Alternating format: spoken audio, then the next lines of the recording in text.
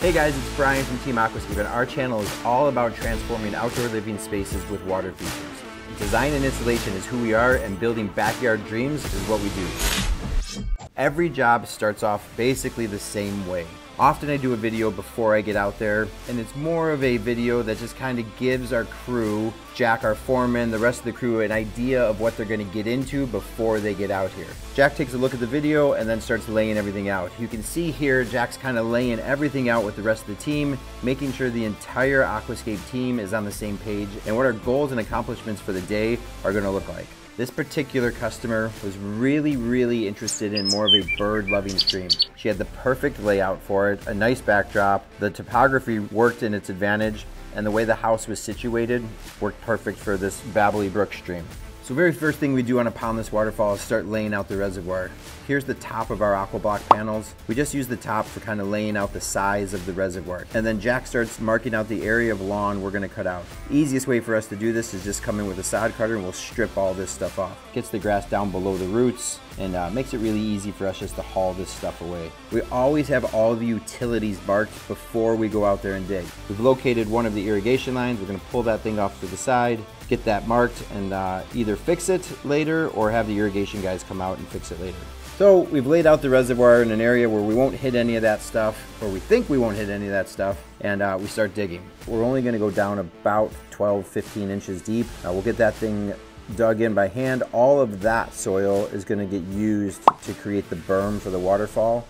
So you can see we're putting that stuff in wheelbarrows and it'll get transported back. Any extra dirt continues to get hauled off. Rocks show up right on time. Any single time we're doing a 1-day or 2-day build, it's really important that the rock is there when we need it. You can see we have plastic mats to protect the lawn.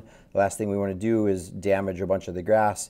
So we put these mats down not just to protect the lawn, but also use them as a runway to coming into the backyard. The nice thing about working with aquablocks is the system's modular. So if I need to shift that thing over a foot to the left or a foot to the right, I can do that. This little unit right here is called our first flush system. We're going to be taking the downspout water. It's going to get pre-filtered out into this, what we call a first flush. The first flush has a micron net in it that'll send clean water over to our reservoir. The idea behind this is taking Mother Nature's gift, rainwater, and putting it into our tank. By doing this, it'll allow the water feature to run longer without her having to use city water to top it off every now and then. So now that we've got the aquabox kind of laid out, we're gonna put in our pump vault. So after reworking this hole several times because of all the different weird utilities we found, this is the layout we're gonna do. We were able to get 4 aquablocks in there and then our pump vault.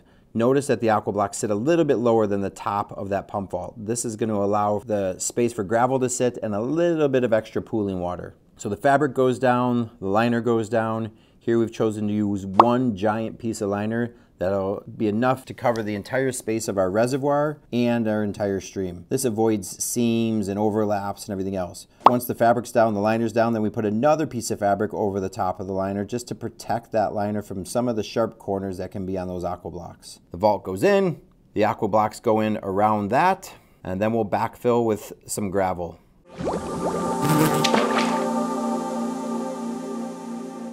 Another important tool on every job site, especially if everything's going to be moved by hand, is what we call a ball cart or a tree dolly.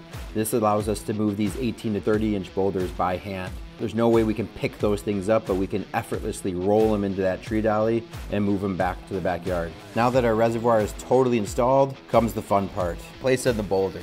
So every boulder has a specific place it needs to go. It's really like building a jigsaw puzzle without anybody telling you what the final picture is supposed to look like. So here we are just kind of moving these rocks in. I often start with my big boulders first. These are the key focal point boulders. They're also used to frame out waterfalls. We think a lot about how to hide the lid for the pump vault.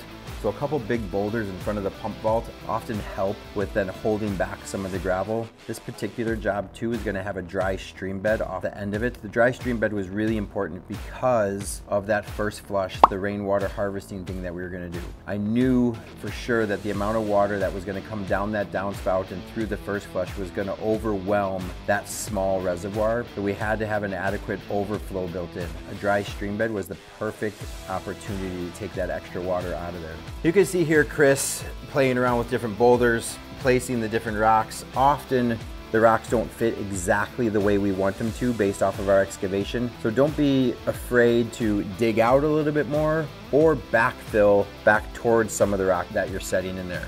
Believe it or not, 5-gallon buckets are one of our most important tools. It just allows us to cleanly move rock and gravel around. Trying to move the gravel around on shovels, you're often spilling that gravel all over the place. So we're coming in, we're using those 5-gallon buckets to move that stuff around everywhere.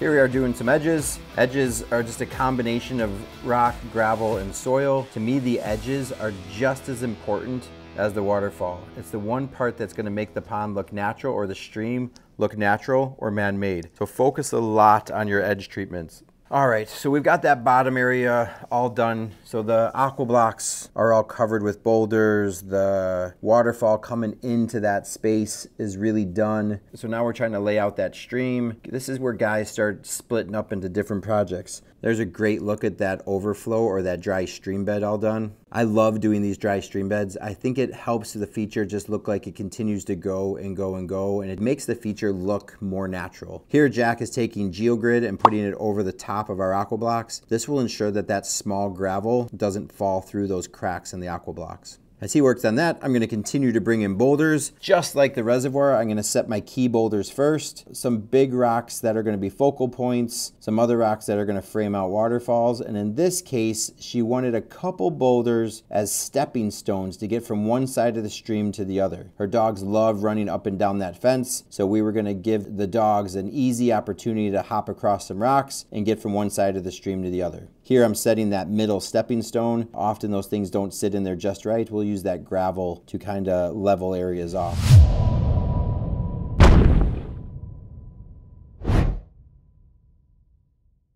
Normally we don't mulch to the end of a project, but here we chose to mulch a little earlier just because things were getting wet. We had gotten some rain and it was just going to help keep our job site a little cleaner. Here's that reservoir all finished off, tied right in nicely to the dry stream bed, coming in, foaming our waterfalls. That middle rock will actually have water coming over the top of it, so we seal up behind that rock, making sure the water goes up and over the boulder rather than underneath and behind the boulder, finding all those different voids. Lights are now strategically placed. As guys are continuing to do edges, kind of work in a rhythm here where I'll set some big boulders, get key things in. Jack might come behind me, finish off some of the little rock and some edge work, and I just continue to move forward as I get up towards the waterfalls. He continues to trim fabric back and liner as I continue to move up the stream a little further and further. Here we are again backfilling.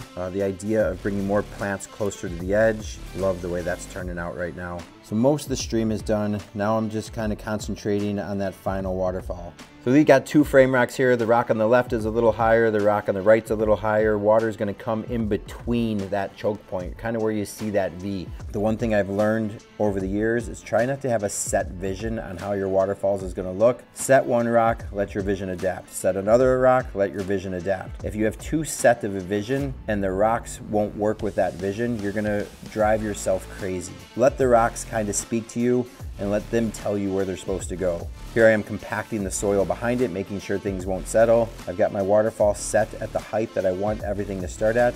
I think one of the key things with building a waterfall is set it to the scale of the yard. This waterfall is going to be set at a maximum of 14 to 15 inches. Putting the spillway is really a super easy process, and then I can backfill with soil right over the top of that.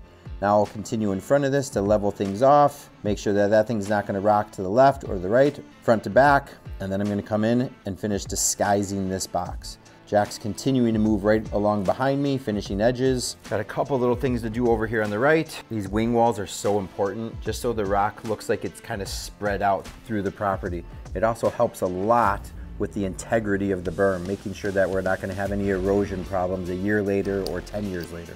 Foaming in some joints, just making sure water is going to go where I want it to go. The one thing we always say, if it looks good dry, it's got to look great wet.